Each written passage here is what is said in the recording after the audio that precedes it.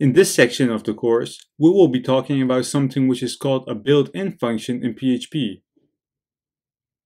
Like I've said before, when we talked about functions, we have two different types. In the previous section, we talked about user-defined functions, which are functions that are made by the user.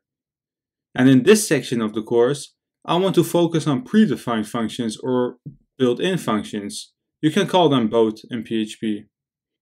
These are functions that exist in PHP installation package, so you already have them on your local host.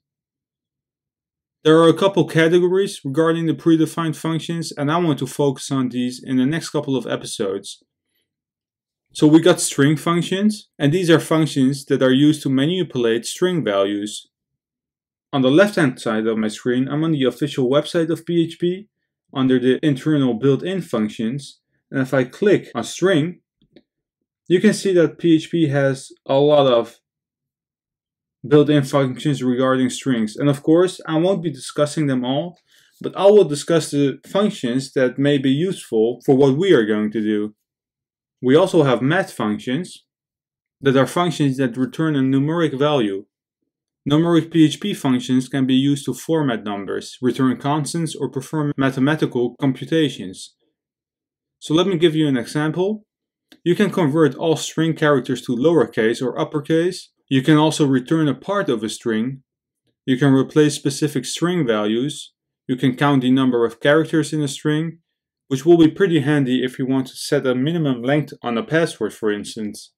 We have date functions. The PHP date function is used to format a date or time into a human-readable format. It can be used to display the date of an article, for instance, or the last updated data in a database, or you can see whenever a user has registered on your website. Now that we've learned working with arrays, indexed arrays, and associative arrays, we want to dive deeper into them and learn about the built-in functions for arrays in order for processing. And the last function that we will be focusing on is the random number generator. If you want to work with algorithms, you will often come across situations when you need to generate random integers.